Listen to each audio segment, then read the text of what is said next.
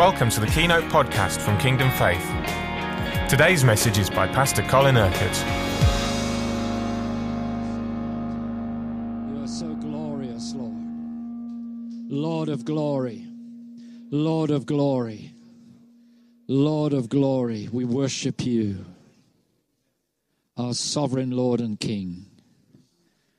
Oh, thank you, Lord, that all your plans for us are good. Thank you, Lord, that you want us to walk in your ways so that we can walk in the goodness of all that you have prepared for us.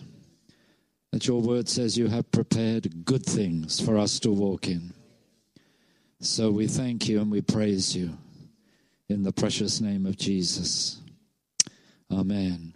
Let's grab a seat for a little while. How our heart attitudes determine the way we think, the way we speak, the way we act, the decisions that we make. So we want to move on from there. God is still always concerned with the nature of our hearts, with what's going on in our hearts, not just what's going on in our heads. Now, God always wants the very best for us. He has given us his best. He's given us his Son. He's given us salvation, given us his kingdom, given us his Spirit. That's true for every one of us in this room. So that in itself is evidence that God wants his best for us. But that's not only what he's done for us through Jesus right at the beginning of our Christian life, as we're born again and receive the gift of his Spirit, but he wants the best for us every day. Remember that this agape love of God seeks the welfare of those who are loved. So God is concerned about your welfare, my welfare, every day. He wants each one of us to be living in the good of what he has done, in the good of what he's given us, in the good of the Spirit, in the good of Christ within us, in the good of his kingdom, every day. Now, how far we do that or fail to do that is all dependent upon ourselves. The only one who limits God in your life is you. God has no desire to limit faith, to limit his love, to limit his power, to limit his joy, to limit his peace. He's got no desire to do that because he's already given us the fullness of his life. He's already given us every spiritual blessing in heavenly places. So God never wants to limit us. So the only one who limits God in your life is you.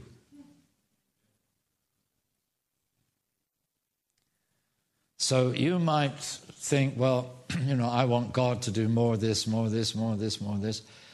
And the Lord says, okay, I'm not withholding my blessing. I'm not withholding my life. I'm not withholding my kingdom. I'm not withholding anything from you.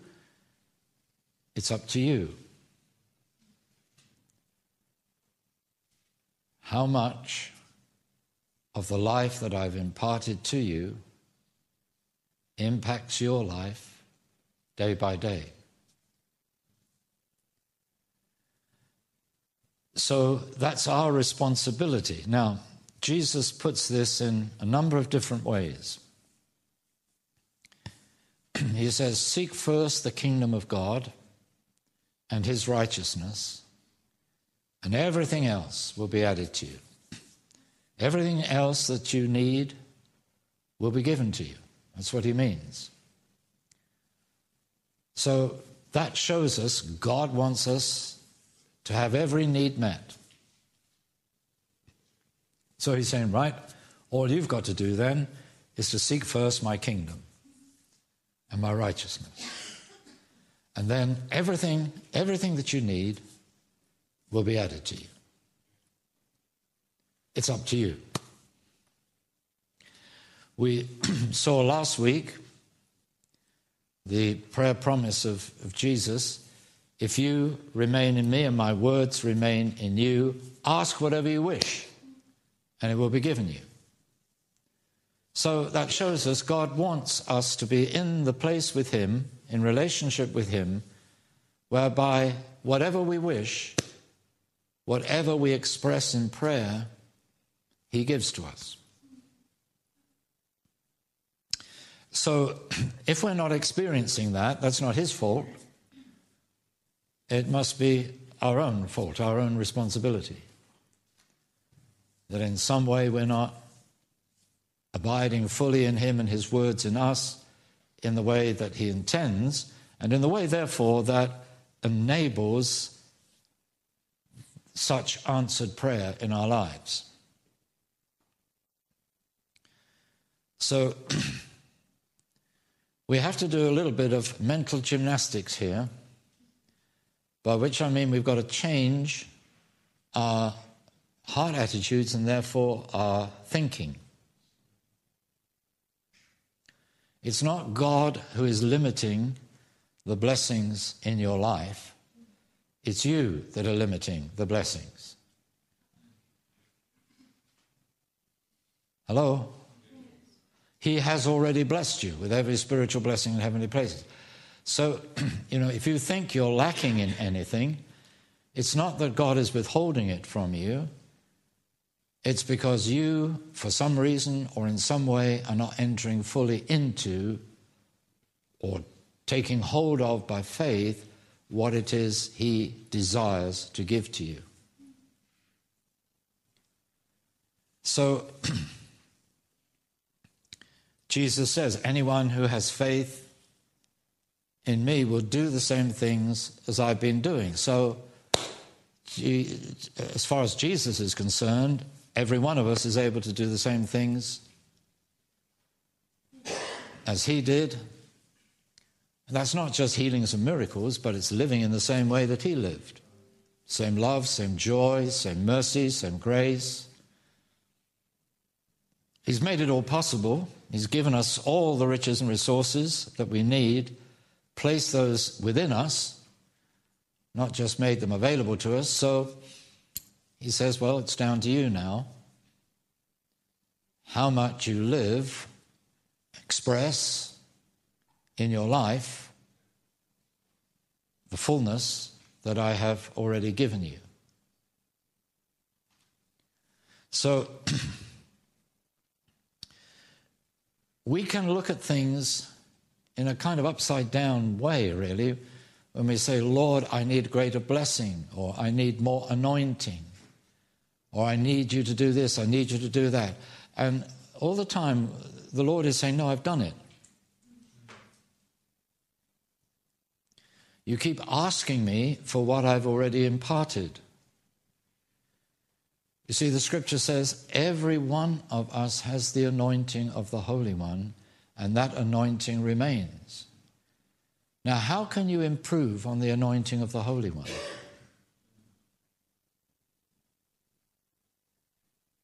You see, there isn't any greater anointing. That's the highest anointing.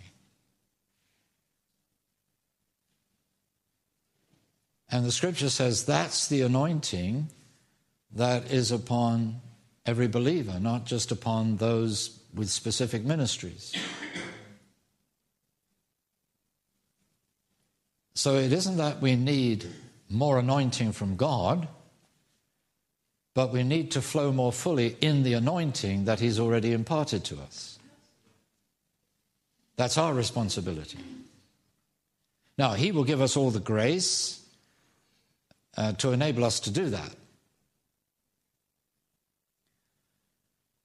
And this is where we come back again to what we were talking about last week, the nature of our hearts. Now, not only the nature of our hearts, but where we choose to set our hearts. Paul says, set your heart on things above, not on things below. on heavenly things, not on earthly things. And that's really probably the major part of the problem, isn't it? That so often our heart is set on earthly things. Now, if our heart is set on heavenly things, does that mean we're going to be, so heavenly minded that we're no earthly good? Which is a common saying, there are those who are so heavenly minded that they're no earthly good. But actually, that's a complete distortion of the truth, because the more heavenly minded you are, the more good you will do on the earth. And Paul was aware of that, which is why he said, set your heart. Don't just occasionally glance, but set your heart on things above. Now, your flesh, your self-life, wants the things of the earth and wants you to focus on the things of the earth, on satisfying your fleshly desires, your natural desires. And when Jesus says, if you abide in me and my words abide in you, ask whatever you wish and it will be given you, of course, he's not talking about earthly desires. He's saying, if you are living in me and my words are living in you, then you're going to be seeking first the kingdom of God.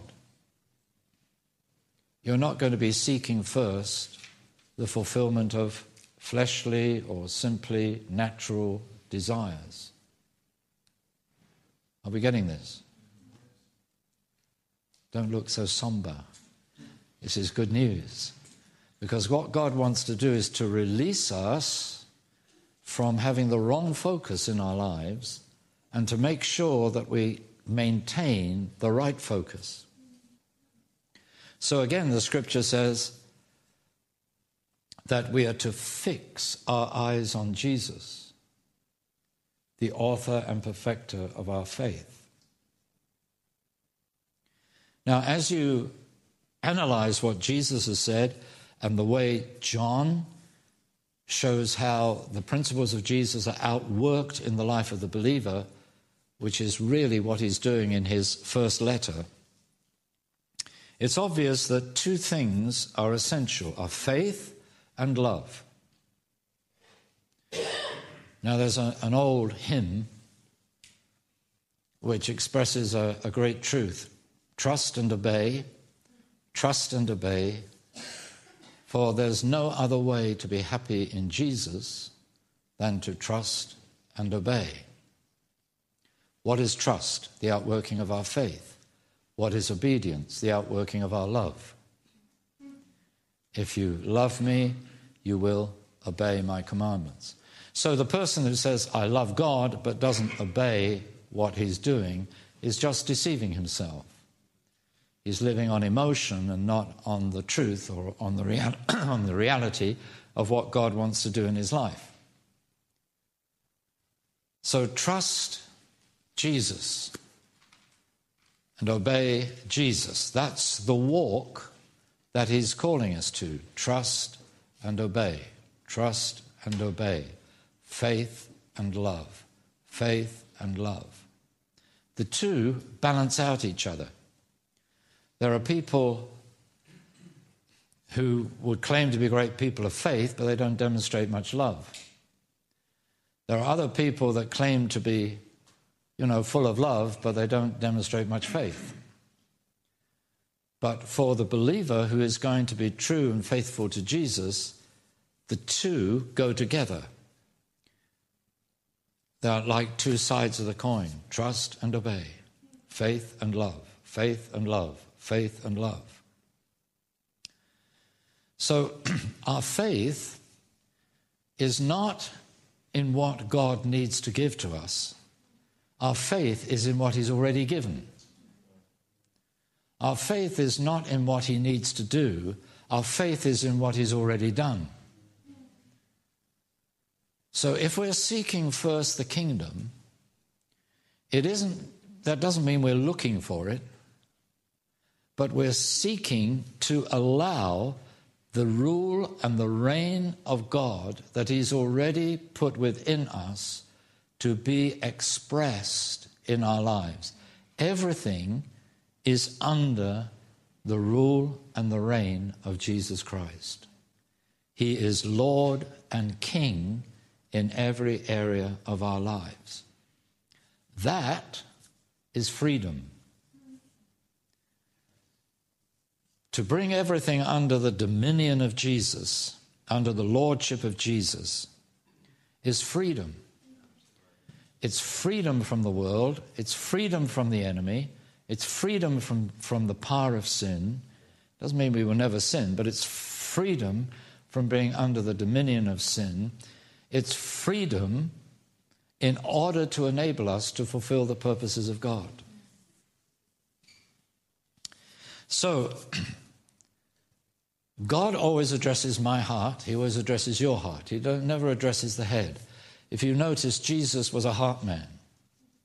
He always spoke right to the heart. If you think for a moment of the parable of the sower, the first category was the seed falling on the path. Now, it didn't take root, did it? So the birds of the air came and ate the seed. And Jesus explains that's the enemy coming and stealing what? The word. From where? From the heart. That's what he says. So even the seed that falls on the path, those who reject the word, God sowed that word into the heart. Satan was allowed to snatch it from the heart. Now, this demonstrates that God always speaks to the heart. Even to those who reject him, he is speaking to the heart. Even those who reject the word, he always addresses the heart. That's why you see in the Gospels that there were lots of issues that Jesus never even addressed and spoke about. He didn't address the whole business of slavery. He accepted that slavery was part of the culture of the time. But Jesus knew, you see, that if the heart is right, then the actions will be right. The words will be right. The motives will be right. The thoughts will be right. Everything will be right. It all depends on the nature of the heart. So God is continually cleansing, renewing, reviving our hearts. That's his purpose. He wants, this is why David prayed, "Create in me a clean heart, O God, and renew a right spirit within me." When he sinned grievously, he realized that the problem was his heart. That if his heart was right, he wouldn't have committed adultery with Bathsheba. He wouldn't have arranged for her husband to be killed so that he could marry her. What was really wrong was his heart. So he could ask for forgiveness for the sins, and God would forgive the sin of adultery and murder. Those were the two big ones, weren't they? He could forgive those sins, but he realized even receiving forgiveness for those sins was not dealing with the problem. The problem was his heart. That if the heart was right, he would never have committed those sins. So at that time, you see, his focus was not on pleasing the Lord, his focus was on Bathsheba. His focus was not on heavenly things, his focus was on earthly things. And so because his focus was on those earthly things, he actually committed two serious sins that clearly affected his whole relationship with God and caused him to have this heart cry, "Have mercy upon me, O God. Against you, you only, have I sinned." Now you would say, wait a minute, he sinned against Bathsheba, he sinned against Uriah, her husband. in having him killed. But David obviously perceived something even deeper, even more important, even more significant than that. He said, "Against you only have I sinned."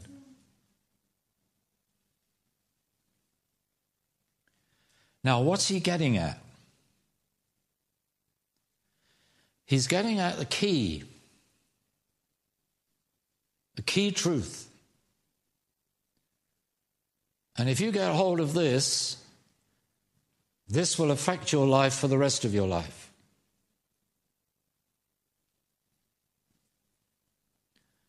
Against you, you only have I sinned. What's he getting at? My worst sin, Lord, was not the adultery, was not the murder of Uriah. I committed an even more grievous sin than that.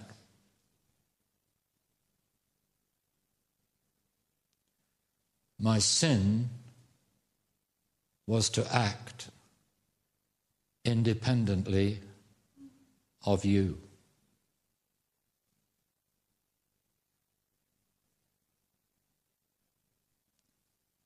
That was worse than the adultery. That was worse than the murder. Against you, you only have I sinned.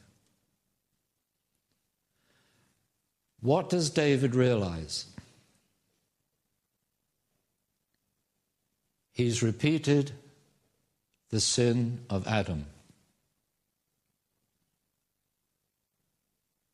That's why, just as Adam's sin had immediate effect upon his relationship with God, so the sin, it wasn't just the adultery, it wasn't the murder that affected David's relationship with God, whereby he lost his sense of salvation. Restore to me the joy of my salvation, he had to pray. He'd lost even sight of that. Why? Because he'd acted independently of God. He repeated the sin of Adam. He knew that he was doing wrong in the eyes of God. He was choosing deliberately. So it wasn't just the sin, it was the heart attitude towards God. I prefer this to you, Lord. I prefer my will to your will.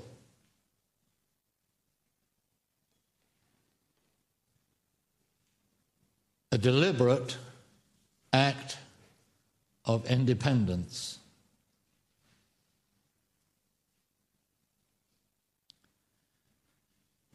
That caused him to lose his sense of closeness to the Lord, the joy of his salvation. He knew there was a way back, but the only way back was for the Lord to have mercy upon him. Have mercy upon me, O Lord, have mercy upon me. Against you, you only have I sinned.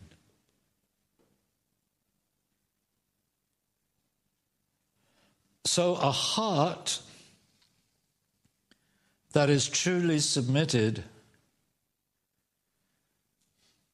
to Jesus, to seeking first the kingdom, to have him ruling and reigning, is going to be a heart that will not make choices independent of Jesus.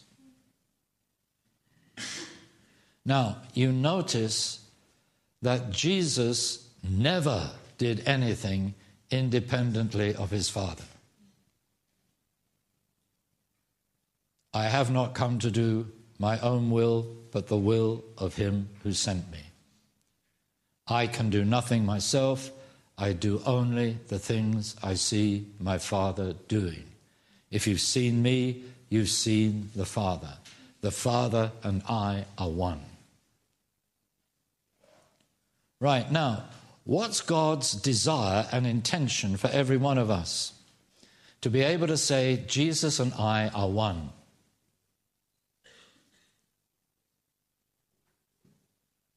I live in him, he lives in me. We are one. Now, that's not a position that we're aiming for. That's the position in which he's already placed us.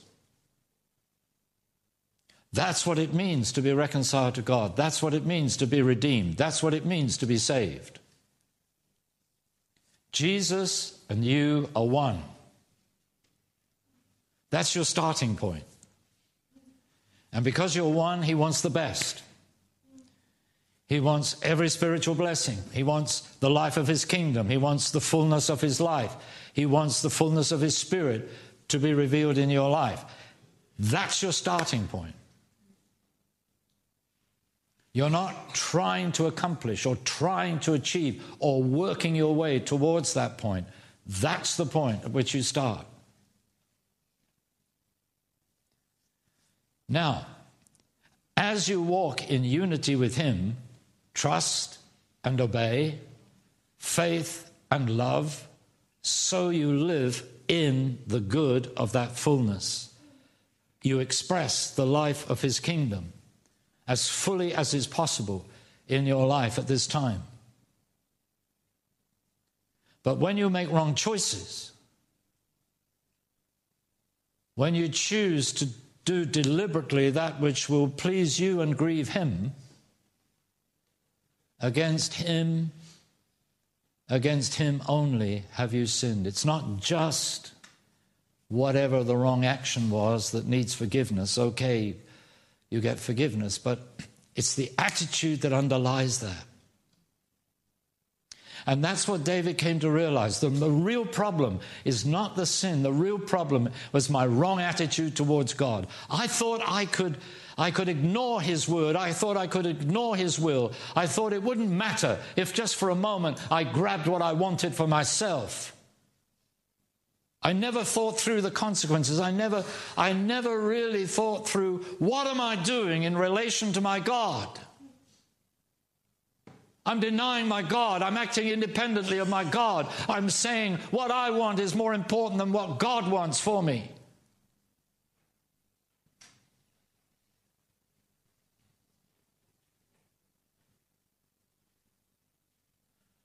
And then he came to realize, I've robbed myself. It isn't that God has taken anything away from me. I've robbed myself of the joy of my salvation. I've robbed myself of the freedom. I've robbed myself of enjoying the close unity and fellowship that I have with my Lord. I've robbed myself of God's best.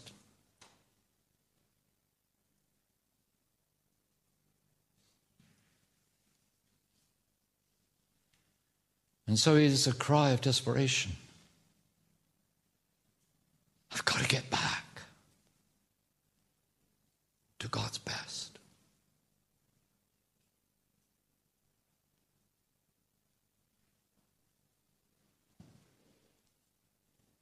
I've got to get back to the reason why he called me, chose me, and anointed me. Because David was the chosen one, the anointed one.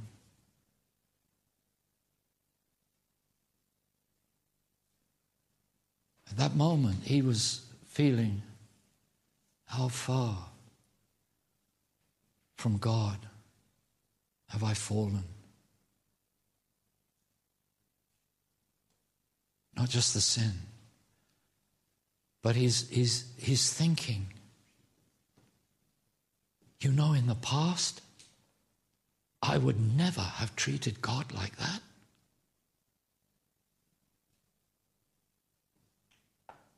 I would never have thought the will of my God doesn't matter. What I want is more important. I would never have thought like that. What has happened to me?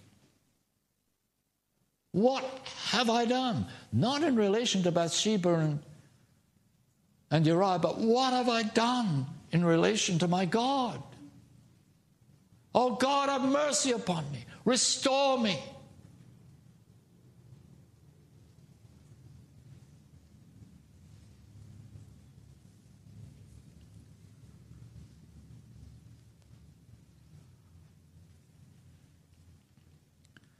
So Jesus comes on the scene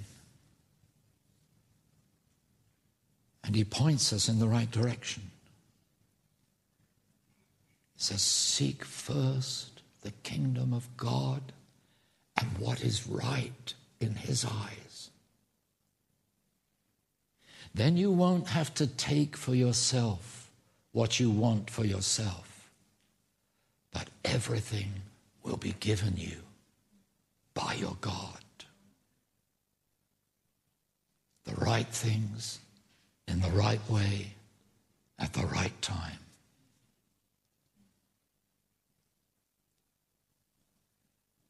You won't have to take. God will give. You see, in God,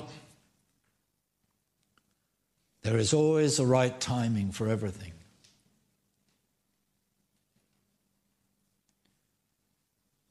When we try to make happen what God intends,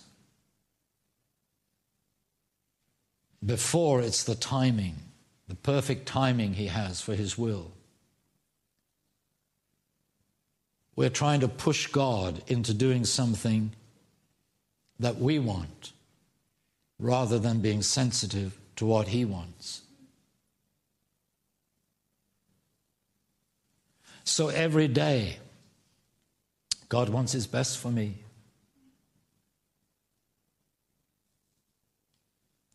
Every day he wants his best for you.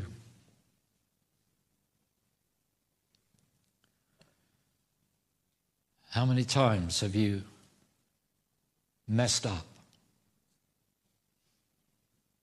And you've thought, oh God, why on earth did I do that? Why on earth did I make that decision? You regret it. You regret what you did. You regret what you said. You regret the decision you made. You come to realize, yeah, that was the wrong thing. Or that was the wrong timing. Or that was giving in to the wrong desire. And you ask for his forgiveness, and he gives you his forgiveness. But then another situation will arise, and the same thing will happen again, and it's the wrong decision. Why? Because you see, we recognize our need for forgiveness, but we don't always recognize the worst sin was that we did that with a wrong heart attitude towards God. That independence.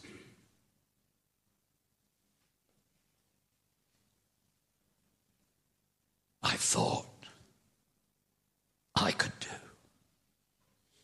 what I wanted.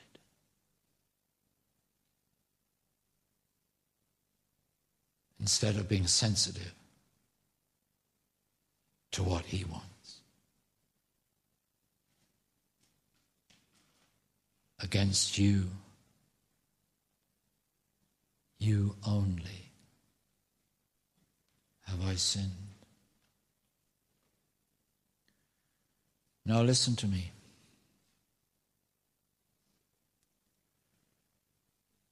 I'm going to give you a secret now. Very, very simple truth. But take this to heart.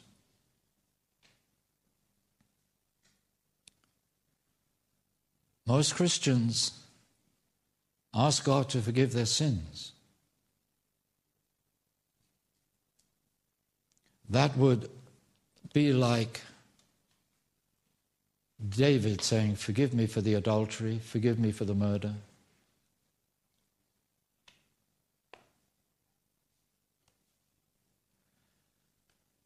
But to ask God to forgive your sins is not the same as saying, Lord, forgive me.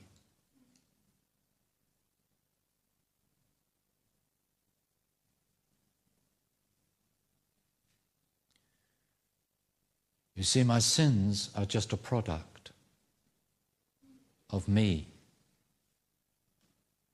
The real problem is not my sins, but me.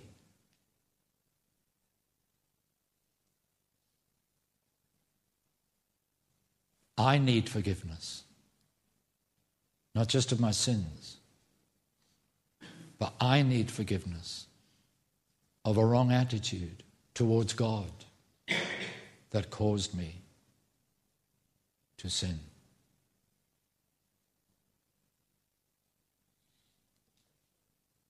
So David doesn't pray, have mercy upon me and forgive me my sins. He says, have mercy upon me. Against you, you only, have I sinned. I'm the problem, not my sins. I'm the problem. My heart was not right before you, God.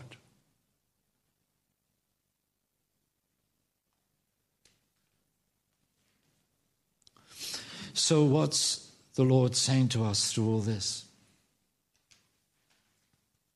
Our focus all the time has to be on Jesus. Our focus all the time is to fix our eyes upon him, the author and perfecter of our faith. That we're seeking first his rule, his reign in our hearts and lives. See, the interesting thing is that when in the parable about the kingdom, where Jesus says it's like treasure hidden in the field, he didn't say Jesus is the treasure hidden in the field. He didn't say God is the treasure hidden in the field. He said his kingdom, his rule and reign in your life is the treasure. When he spoke of the pearl of great price, he didn't say, I'm the pearl of great price. He said the kingdom of God or the kingdom of heaven is the pearl of great price. It's having the rule and the reign of Jesus in your life that is the treasure. It's the rule and the reign of Jesus in your life which is the pearl of great price. So Jesus doesn't say, seek me first. He says, seek my kingdom first. Seek my rule and reign in your life first. Now, of course, David couldn't have the kingdom within him like New Testament believers could. But the same principle, you see, he realized he was called to be a king and he knew what it meant to rule and reign. And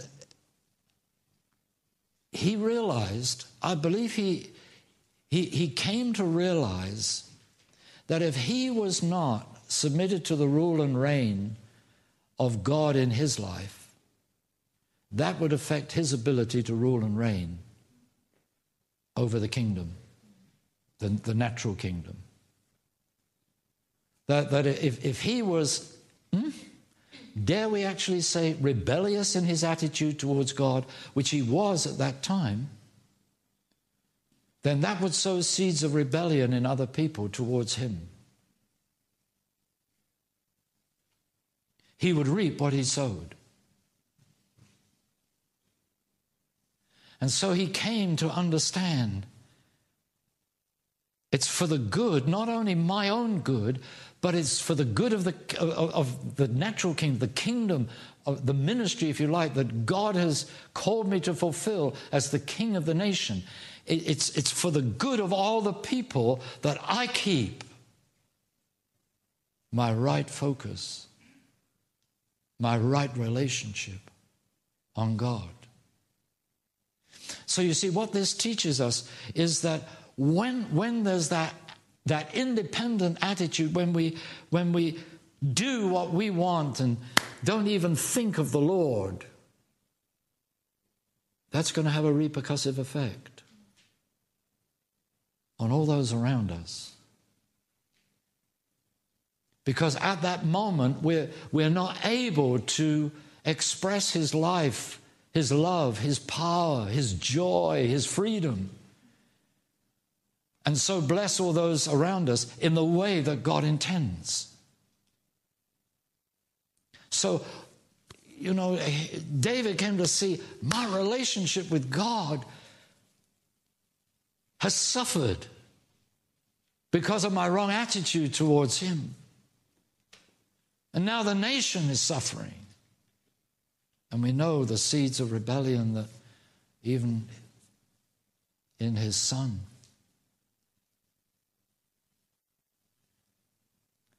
And how much that grieved David in his life.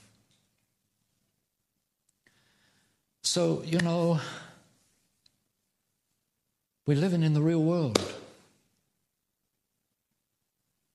And God is the great restorer. God is the merciful one. He's the one that always wants to put us right with Him. But He wants us to understand, keeping in that right relationship, walking with Him in trust and obey, trust and obey, trust and obey, faith and love, is going to have repercussions on all those around us. Just as if we grieve Him, that will have negative impact.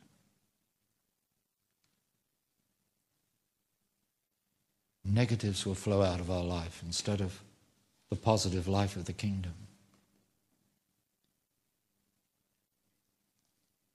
So,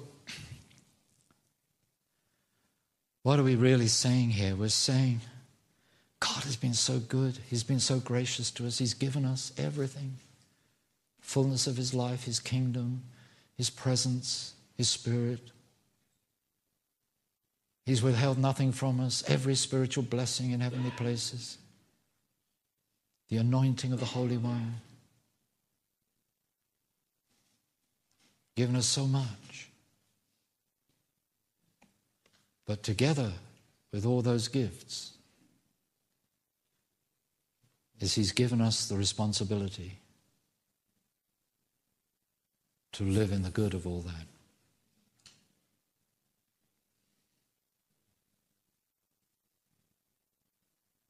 So you see, really, our heart attitude towards God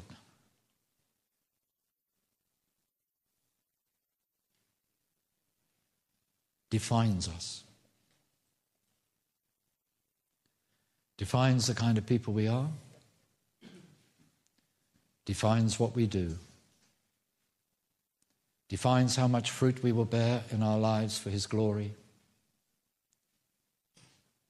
Defines who is really at the center of our lives, ourselves or Jesus. Defines who is on the throne, Jesus or self.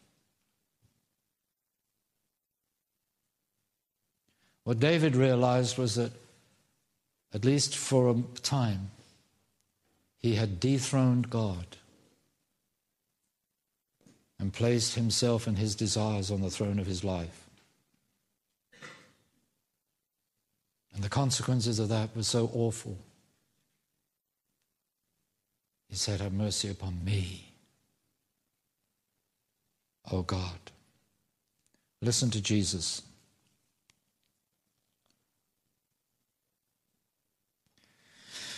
Inside, in your own hearts, you are full of greed and self-indulgent, blind Pharisees.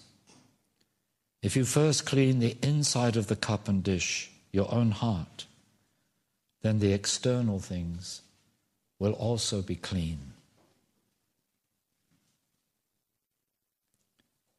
Jesus says on another occasion, it is what comes out of a man from his own heart that makes him unclean.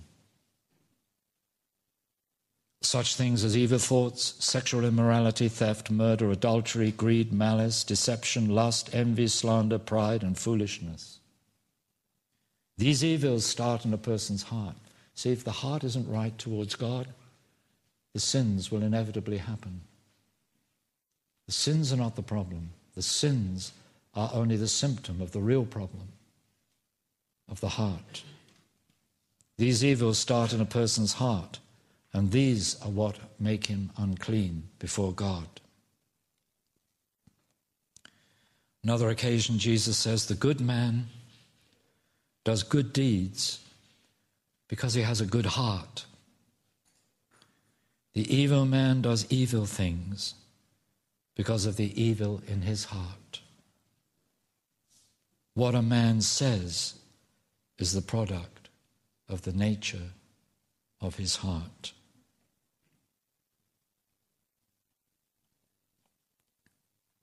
Then, again, talking in parable of the sower, however, the good soil consists of those with good, sound hearts. They not only hear the word, but maintain their trust in it, and because they persevere in their faith, they produce a good harvest. Then what Jesus also says, for your treasure is where you choose to set your heart, in this world or the next.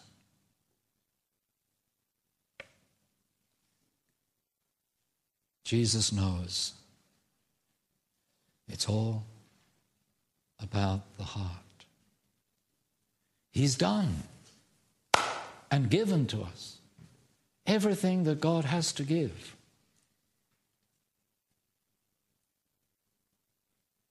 Now he wants the people with a good heart to live in the good of all he's done, to reveal that life, that love, that power, that authority, that joy, that peace, that freedom, and to bear the fruit that will give him glory.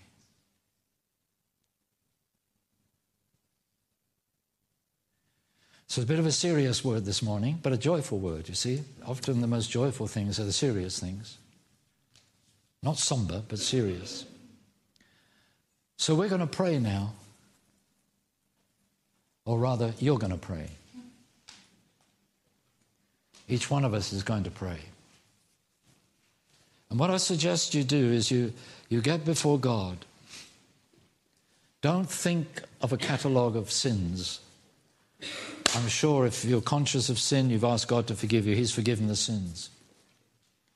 But I want you to focus on, Lord, forgive me.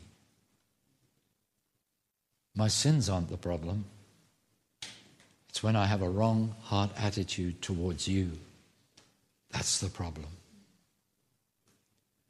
And therefore, in your heart, to surrender afresh and to keep, in my experience, I have to keep doing this. Every day of my life, I have to keep surrendering my heart, my whole being, spirit, soul, and body, to the Lord.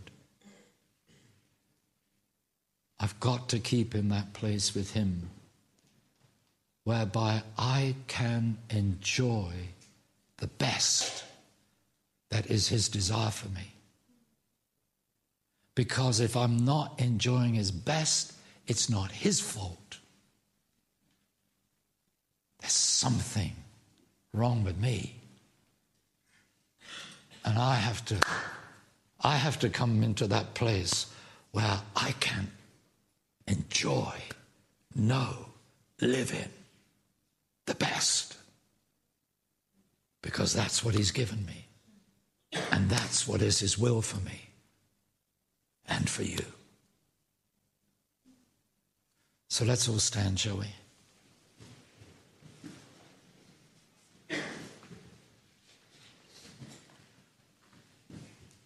I'm just getting warmed up for Italy because we're going to have some revival in Italy this weekend. Hallelujah. Praise God. Okay, off you go. There's Jesus and there's you. What do you want to say to him?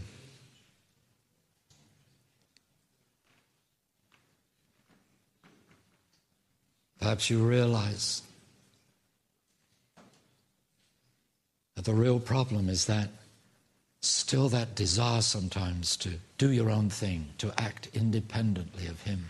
That's the real sin. Just say, Lord, forgive me.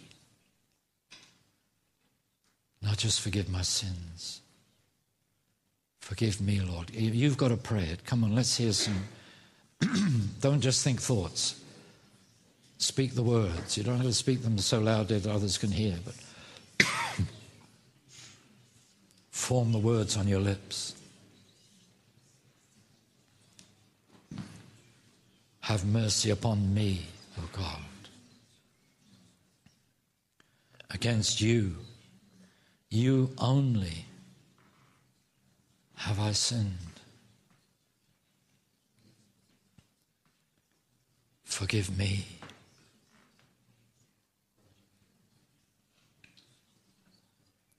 Deal with me, O God. I want you to deal with the heart issues that still cause me to prefer myself rather than you at times.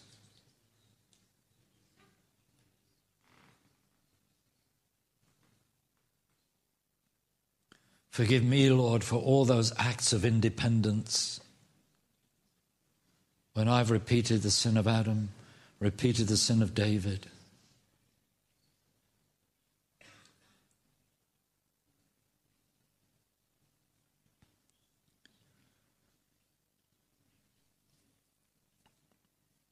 Create in me a clean heart, O God.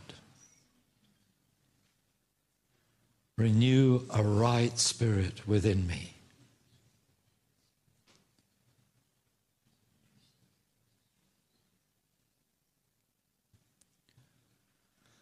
A heart submitted to you. A heart that seeks first your kingdom. A heart that seeks first your righteousness.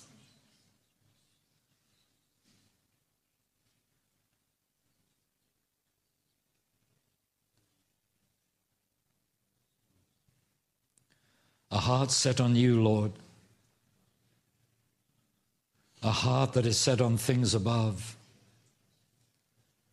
not on earthly things. Oh God, forgive me when I set my heart on earthly things and not on heavenly things.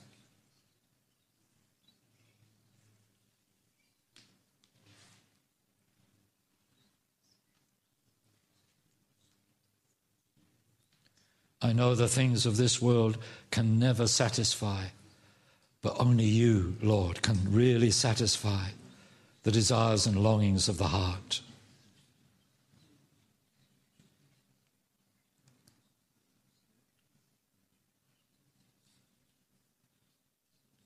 Lord, I thank you for your mercy.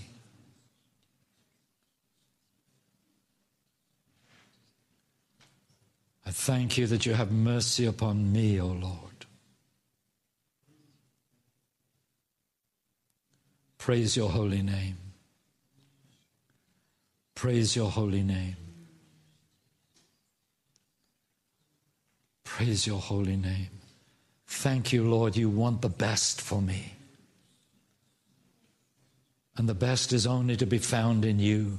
The best is only to be found in seeking first your kingdom, seeking first your righteousness, seeking first your will. And that is the very best. Thank you, Lord, that in that are all the good things that you prepared for me to walk in. Thank you, Lord, that as I seek first your kingdom, you will be working for my good in all things. Because I love you and have been called according to your purpose, and your purpose is for me to walk at one with you. Thank you, Jesus. Thank you, Lord.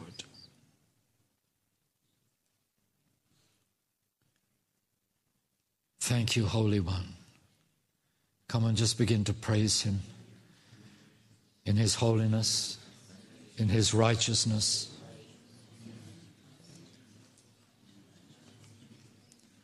Praise you, Lord.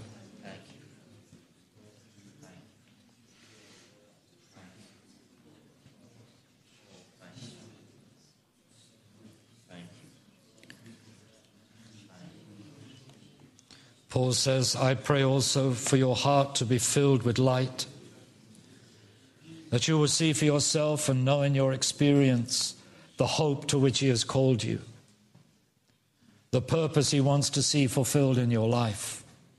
What is this hope? That his saints, all those who belong to him, will enjoy the riches of a glorious inheritance, and that they may also know his power working in them because they believe in him, a power so great that it cannot be compared with any other power.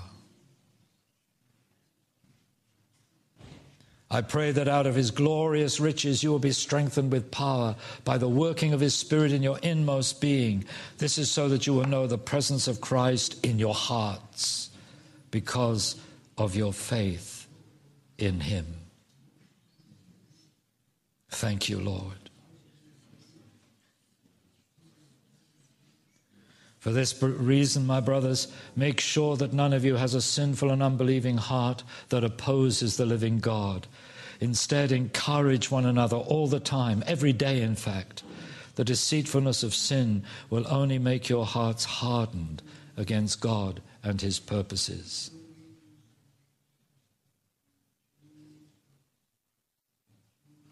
This is the new agreement that I will make with my people Israel at the appointed time, proclaims the Lord.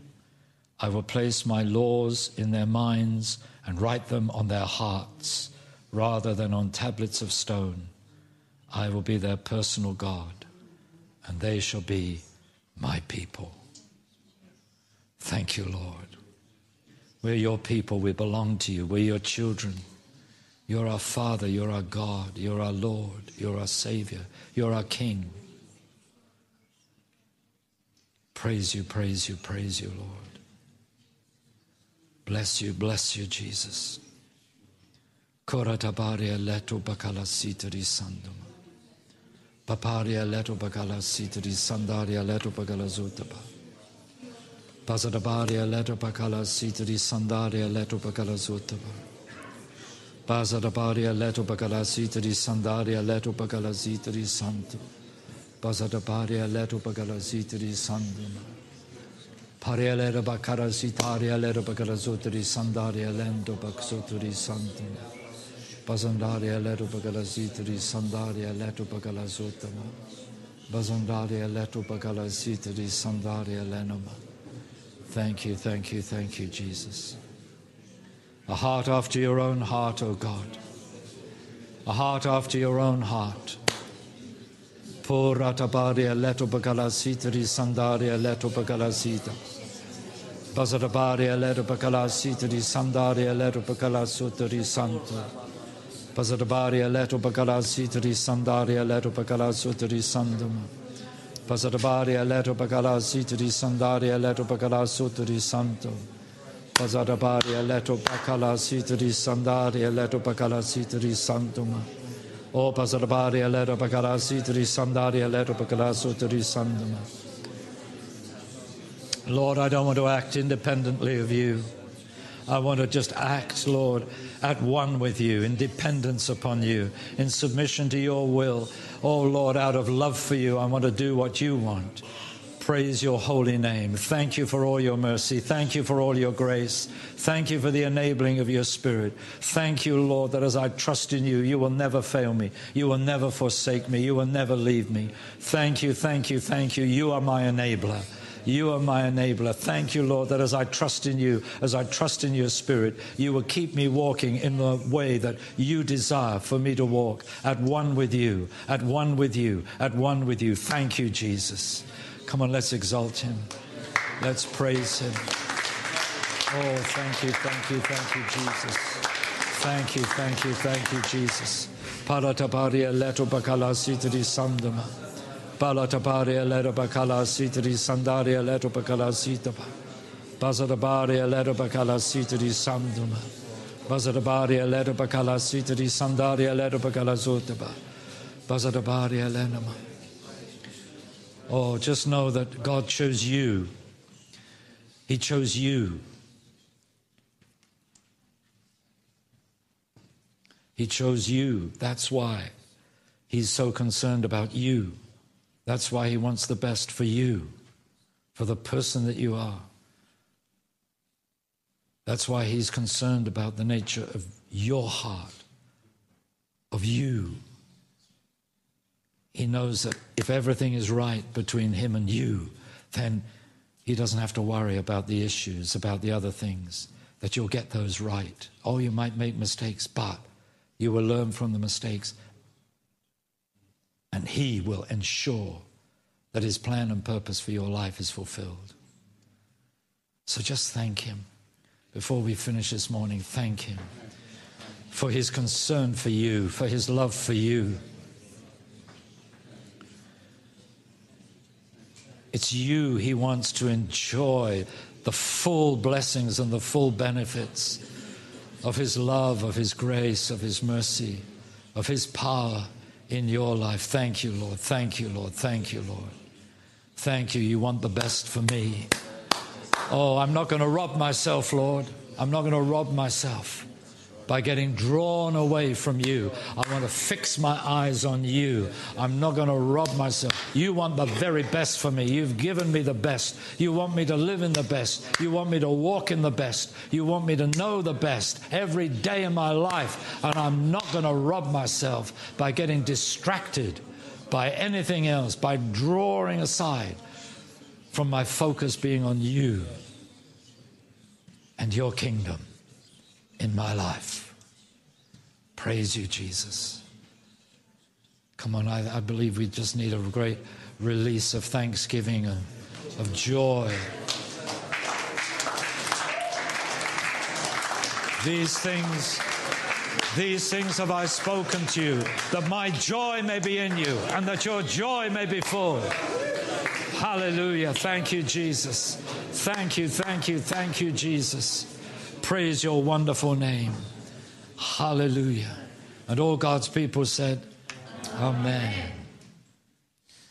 Now, beloved, this is a message to work through in your life and to keep working through in your life.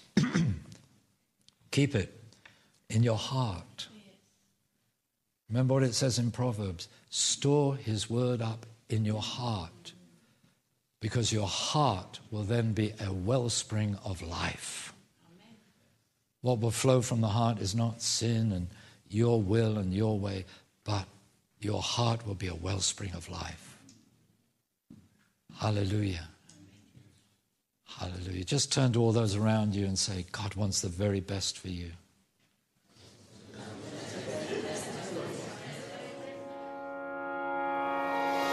Thank you for listening to this Kingdom Faith podcast. We trust it's been an encouragement to you. For more information and resources by Kingdom Faith and for our other audio and video podcasts, please visit kingdomfaith.com.